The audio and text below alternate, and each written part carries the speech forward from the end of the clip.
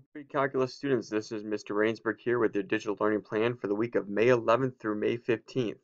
Now here is what we have going on during the week. We have lessons 7.0 and 7.1, two lessons this week. 7.0 is a review lesson of completing the square with quadratics. That concept is used throughout chapter 7, so we spend a day reviewing it for it. So Monday, I would start and actually complete 7.0 on Monday, the notes and the homework for it. Tuesday, I would upload a Schoology, but then I would start the ellipses lesson for 7.1 on Tuesday to give myself 3 days on it before the quiz. And I'm going to spend live instruction on Tuesday from 9 a.m. to 9:30. If you click on the link where office hours usually is, I will teach for 30 minutes the formulas behind ellipses and visual patterns. And then the same thing, I'll go over some more examples on Wednesday during that live instruction and same on Thursday. But I would not get behind. I would spend Monday completing 7.0 notes and homework, upload it right away on Tuesday, and I would start looking at the 7.1 notes on Tuesday for it. Get familiar with all the formulas that there are for ellipses, and then have Wednesday, Thursday to get better at it. So the homework assignment that is due this week for a grade is the 7.0. You can see it highlighted on Tuesday. However, on Thursday, if you upload the 7.1 homework by Thursday at 11:59 p.m., you will get some bonus points on the quiz that will be given on Friday for ellipses. So 7.0 homework, you're uploading that online like you normally do. The 7.1 homework, if you want some bonus points on your 7.1 check-in quiz on Friday, upload it by Thursday at 11:59 p.m. So continuing on with the homework, I will post the homework solutions to 7.0 Wednesday morning at 8 a.m. and I will post the homework solutions to 7.1 Friday morning at 8 a.m. Any homework assignments uploaded after the solutions have been posted will receive no credit. So you can see the calendar, 7.0, get that done on Monday. Start 7.1 on Tuesday. Get some help on Wednesday and Thursday. You can see a pacing there for you to help you out. Live instruction opportunities are from 9 a.m. to 9:30, Monday through Thursday. I would come to those to hear some better explanations and to get some one-on-one assistance and be able to ask questions during the instruction time. So here is the Schoology page for you, so you can take a look at it. There is the link for the live instruction starting off Monday. We are in week 8 for it. I opened this up actually yesterday. You have a formula sheet.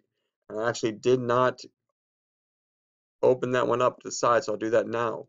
So here are the formulas. I said you want to spend a day getting used to the visual pattern formulas. Here are all the formulas for 7.1. It looks like a lot, but the lesson will show you how to find those very quickly and the visual pattern that goes to them.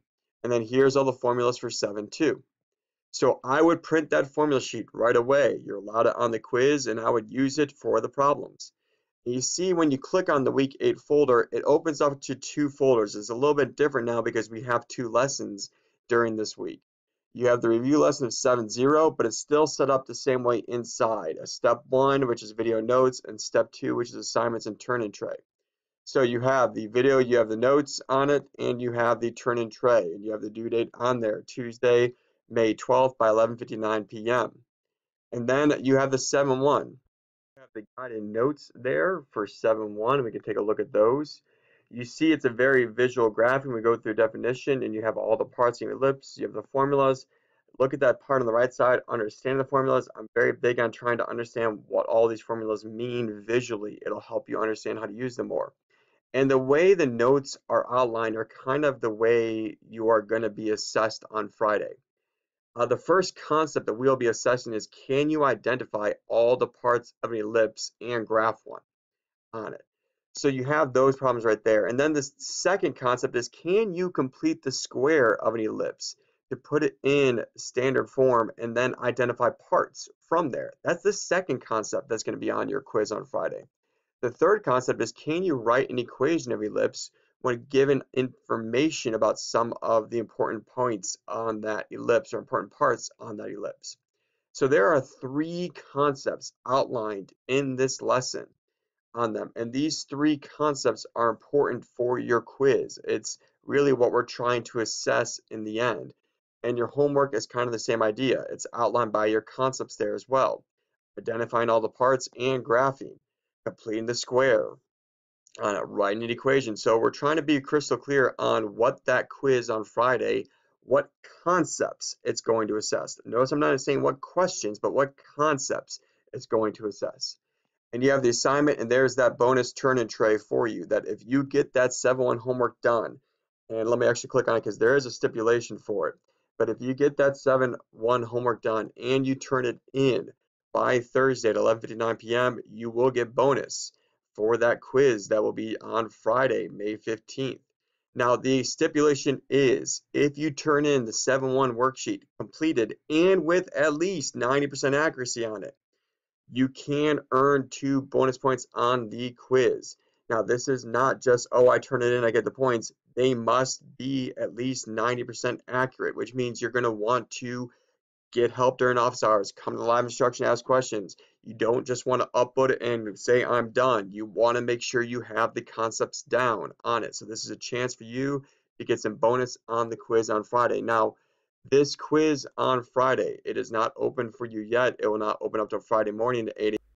When you click on it, you'll be taken to this screen, and I would read this. This is a 60-minute quiz, which means you need to have it completed. Hit the submit button by 11:59 p.m.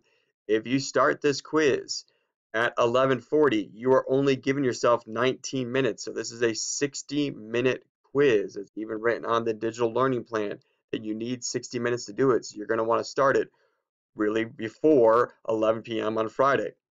It's timed. Now this one's a little bit different. There is multiple choice. You're used to that. There is matching. There is also drag and drop questions where you'll be dragging information into the appropriate places on them. So before you begin, make sure you have a writing utensil. I would have graph paper. I would have my calculator. I would have my formula sheet. Advice, and I will send out another advice video before hopefully you take the test on Friday. So I probably hopefully send out by maybe I'll do it Thursday night. Organize your work on the paper. I would identify H, K, A, B, C for each problem. That will help you with the formulas. And then know the formulas and how to use them. Know what they mean visually. You have 60 minutes and good luck, and you have a cartoon underneath that to kind of make you smile. Math humor, so much fun. So week 8, 2 lessons, print the formula sheet. First lesson, I would get it done Monday. I know it's due Tuesday. I'm giving you an extra day, but I would get it done Monday. I would start 7-1 on Monday. To help you out, if you look at the videos, there is the notes. There's a video of the notes, but there's also a video of formula help. I go through on this how to recognize the visual pattern in the formulas. That is crucial on it. It is used throughout conic sections. So if you can spend some time getting some help on the formulas, I would watch that video as well. So you have the plan for this week. If you have any questions, please reach out and ask.